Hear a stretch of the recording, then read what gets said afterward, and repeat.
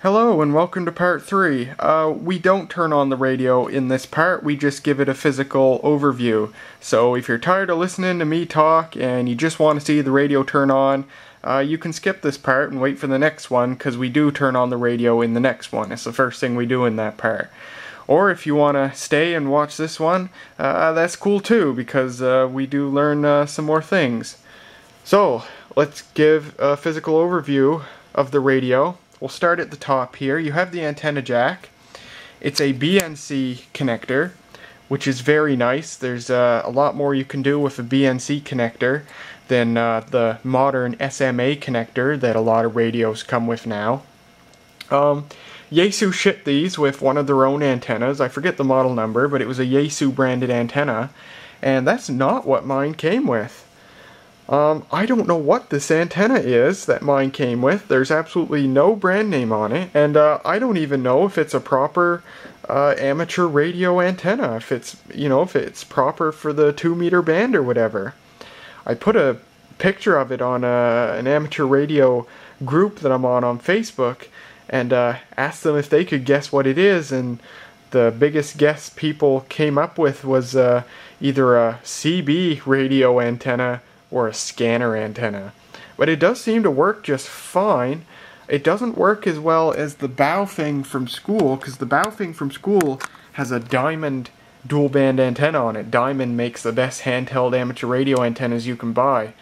And the bow thing, which I actually have sitting right over there, has a diamond antenna on it, and that actually gets out a lot better than this. Possibly because it's 5 watts instead of 2.5 as well. But yeah, I'm thinking someday, because I have no idea what kind of antenna this is, I may buy a new antenna.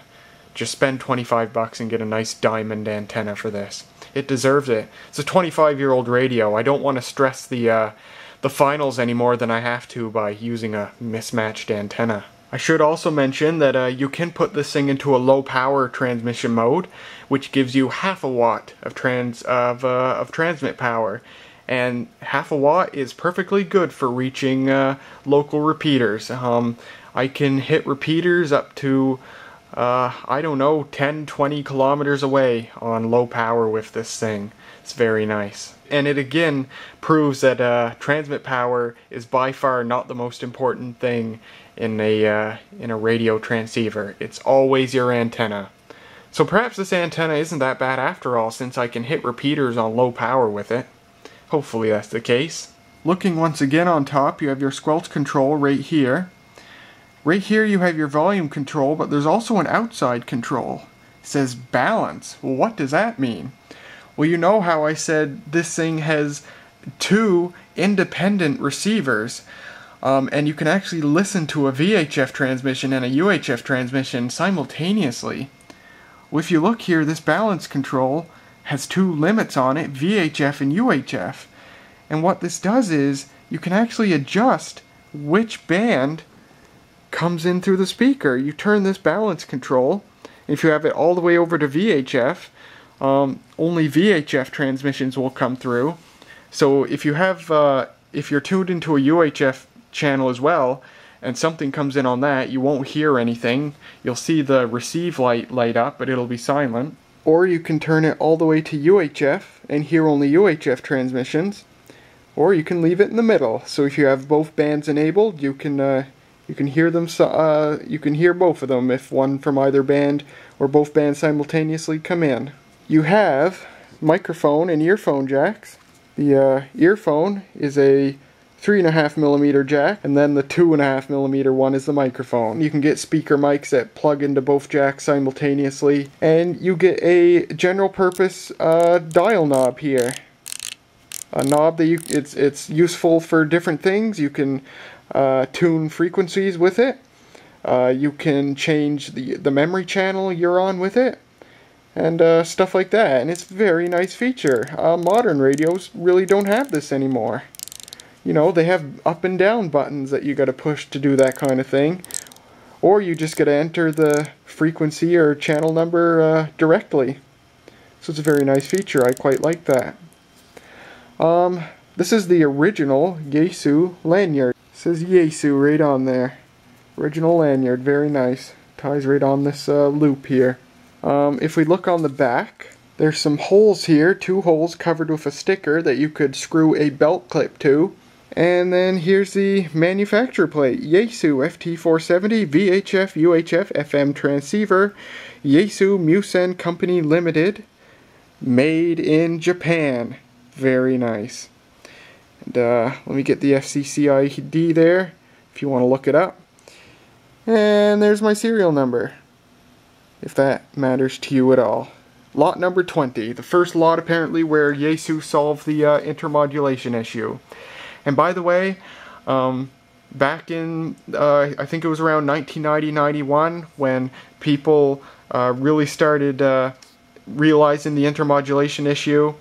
And you can actually look on Google Groups, and you can look up Usenet posts dating from the early 90s of people talking about these and talking about the intermodulation issues. And people spoke up enough that Yaesu, the good company that they are, actually offered each and every person who had an FT-470 that they felt had a problem could send it to Yaesu. They would give it a full go over, and they would completely solve the intermodulation issue completely for free. The solution was to change the intermediate frequency, I believe, something like that. So there's the top, there's the back. Oh, by the way, there was one minor hitch buying this thing. I saw this in the pictures. The seller provided good pictures, but they were blurry. They were well lit, but they were blurry. If you can see right here where my thumb's pointing, there is a crack, a small crack in the plastic. And I saw this in the pictures, and I asked the seller, I said, hey, is that a crack in the plastic, or is it a scratch, or what? And she got back to me promptly, it was a she, and she said, oh, I didn't even see that, it's a scratch, thanks for asking. And I'm like, okay, fine, it's a scratch, I don't care about that. I bought the thing. Nah, it's a crack. Geez, I'm sure the seller didn't lie to me. I'm sure, just where it's small, they genuinely thought it looked like a scratch. Nah, it's a crack. For that reason, I didn't leave them feedback. I wasn't compelled to leave them good feedback, nor was I compelled to cause trouble, because the radio is otherwise absolutely perfect. If they had ever gotten back to me and said, hey, why haven't you left feedback for me, I would have explained and said, hey, it's not a scratch, it's actually a crack, and then I would have burned that bridge, but they never did. So, yeah, I never left feedback. But I don't think it's worth causing trouble to try and get any money back for. It's fine by me. I don't think it compromises the radio in any other way. This corner, the plastic top here, you can see is lifted very slightly. But other than that, everything is just fine, so I'm not going to worry about it.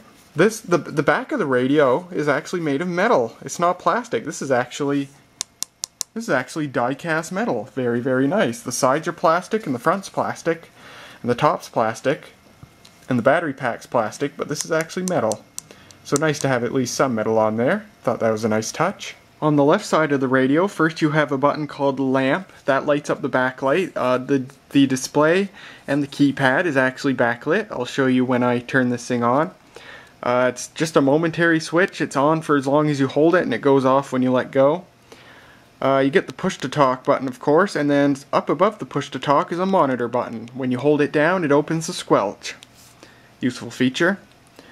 And then you have the keypad here. You have a full DTMF pad. This can transmit DTMF tones, including the extra tones.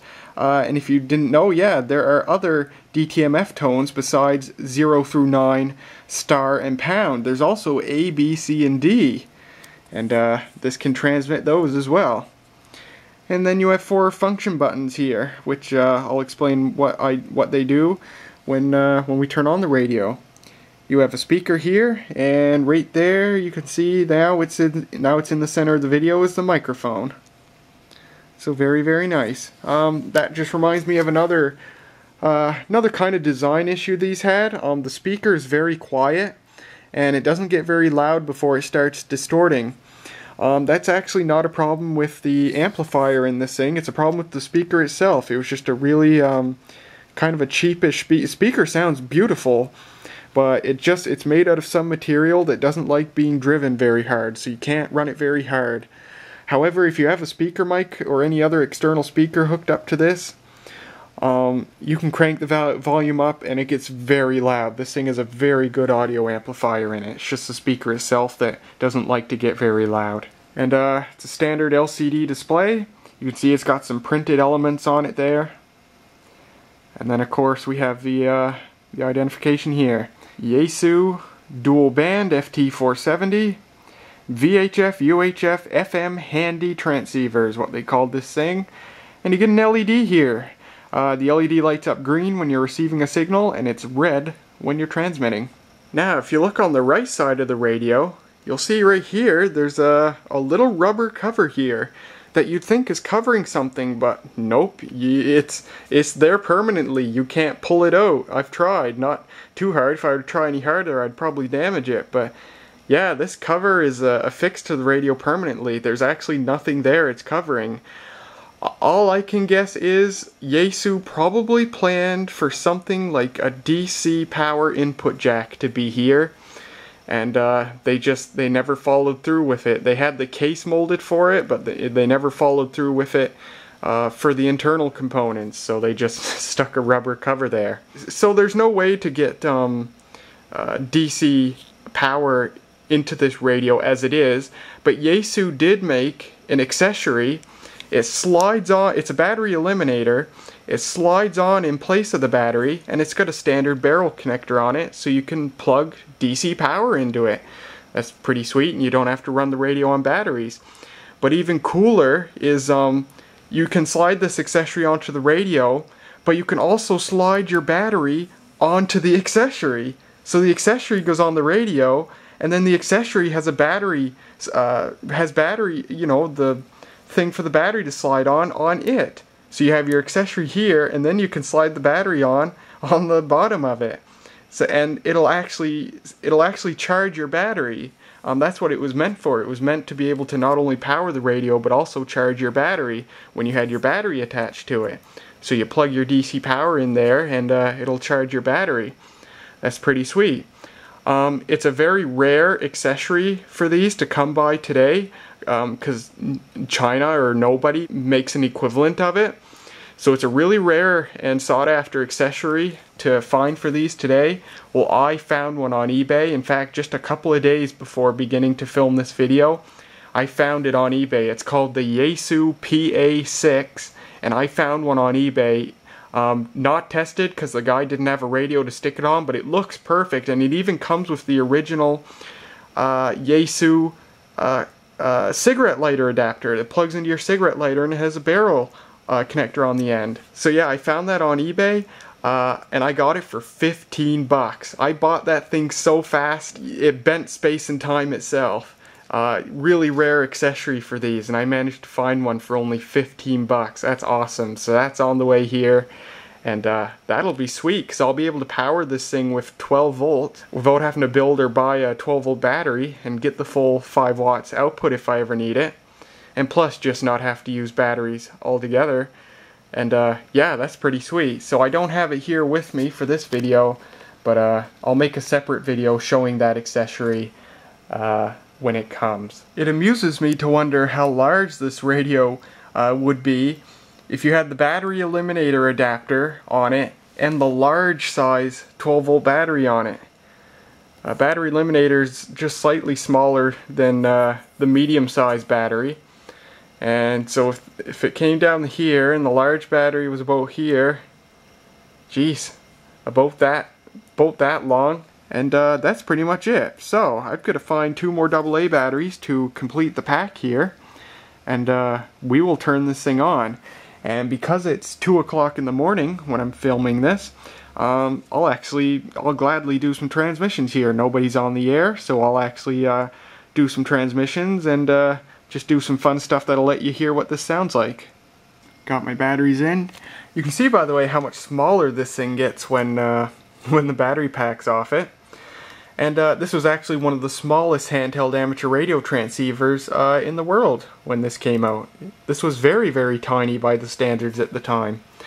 It's quite a bit big by today's standards, when the battery pack's on anyway, but I actually really like that. That's why I was actually looking at older transceivers. Part of the reason, another reason besides all the other things I mentioned, is because where they're very big, You know, you can just grab a hold of them and your fingers aren't going to hit any buttons on the sides or anything. They're very nice to hold, and they got a nice heft to them, and they just feel wonderful to hold. By comparison, grab the Baofeng here, which I signed out from the university. So I put them beside each other. You can see just how much larger it is in the Baofeng. And the Baofeng is about the same size as other like a modern ICOM or Kenwood or Yaesu today. And this thing has the, you know, the medium-sized battery pack. If it had the 12-volt battery pack, it's about that long. Then imagine how much longer this thing is compared to the Baofeng. Of course, the Baofeng's got this nice diamond high-gain antenna on it. So it still makes it longer anyway, just by the antenna though. Oh, by the way, one more problem you have to look out for with these things, as well as most other older amateur radio transceivers, but somehow, amazingly, does not affect mine at all. These have a memory battery inside them that keeps the memory alive when the battery pack's out. Mine's not dead. I don't know how. It keeps the memory alive whenever I take the battery pack out. The memory battery in this thing's good. I don't know how. I wonder if the original owner actually replaced it at some point. Maybe it's been replaced in the past few years. As much money as I paid for this, maybe it was much more cared for and well maintained, and, you know, had all the maintenance work done to it that it needed, you know, before it was sold off. Maybe I bought a completely refurbished radio and I didn't even know it. Who knows? Okay, that concludes this part of our video series on the Yaesu FT-470 handheld amateur radio transceiver. Join me in the next part when we turn this thing on and explore its features. So I hope to see you there. Stay tuned.